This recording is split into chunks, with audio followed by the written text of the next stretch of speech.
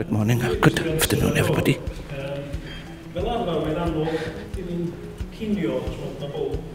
Before lunch, people are getting too tired, but after lunch people want to go to sleep, so I've got a bit of sympathy with you. I'll be there myself.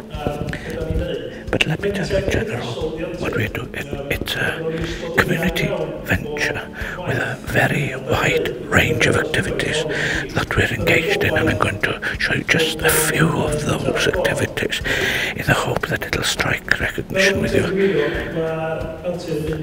Now, it's been going for about 30 years, since 1984, established by Huw Davies. And this is very similar to what we've heard this morning and this afternoon. If you're serious, if you're determined to make a change, you have to go for it. And it will mean an awful lot of energy and input. And Gwyn's son had learning difficulties, and Gwyn himself was quite an important person, and the advice he had was, well, send your son away to hospital and let them take care of it. But when we're talking about sustainability, people who want to live with their families, who want their disabled children living and able to have a living at home, and so Gwyn's objective and ambition was to create working opportunities to train local people who had learning disabilities, and to do that sustainably, not to be at anybody's cap in hand attitude, and to do that in an environmentally sustainable way, to sustain language, culture, environment.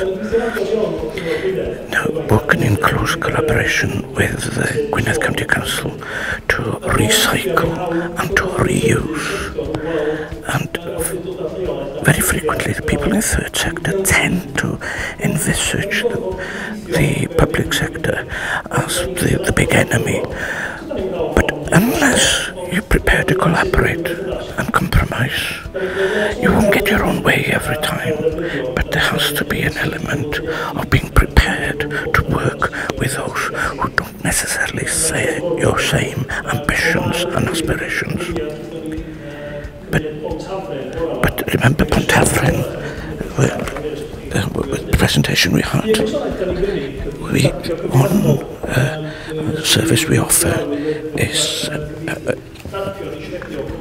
to shred, confidential shredding. That's one thing we undertake. We're one of the few organisations who handle this issue in North Wales. People are reluctant to get rid of a lot of their paper because it contains confidential equipment. But we're registered, we're fully insured to do work for doctors, vets, accountants, solicitors, to shred their confidential material, make it absolutely recyclable and safe. We have clients from Chester who send their paperwork to us, knowing that they can trust us in full confidence. And for years we've been exporting our materials, our raw materials in Wales, and our wood for processing elsewhere, etc. It's a new, innovative, enterprising thing to do, to have people sending them raw materials to us, that we process it. We are able to offer confidential services to provide education and care for all sorts of disabilities, and involved in growing horticulture, and thereby satisfying our food sustainability policies. So we've been growing our own food and surplus for sale.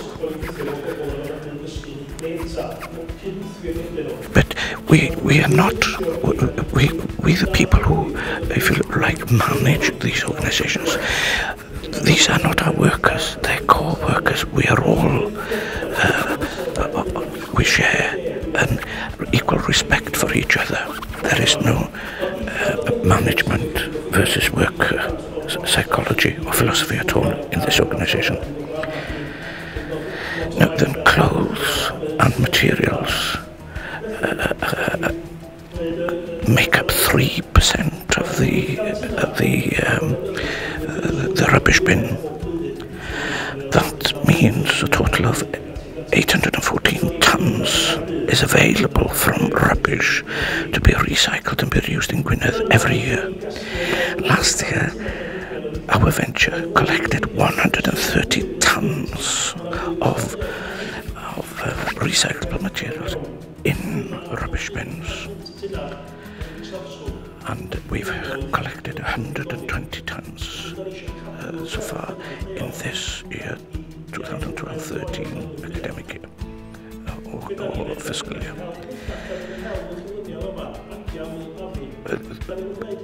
We don't collect bags, curb picking bags anymore, because we had competitors, because there was so much value in these recyclable materials, and we've had 2 court cases in Gwynedd recently. So that, you see, we are in a competitive market, despite the fact that we are doing it, you could say, mainly for the benefit of our disabled or people with learning disabilities.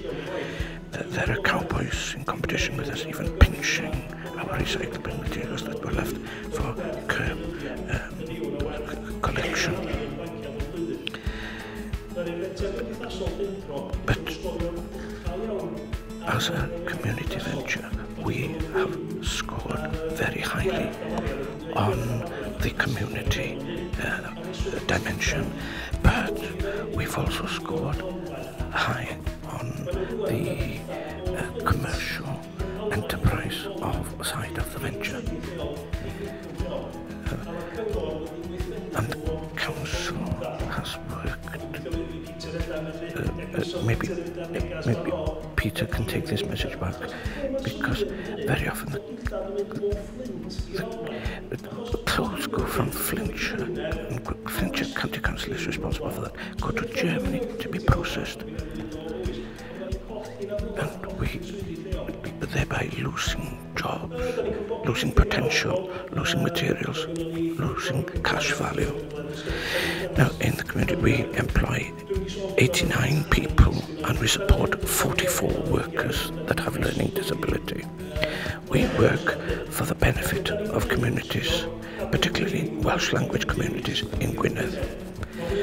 And our local projects in the community, money is invested straight back into the community. And there is a network of banking which recycles with schools,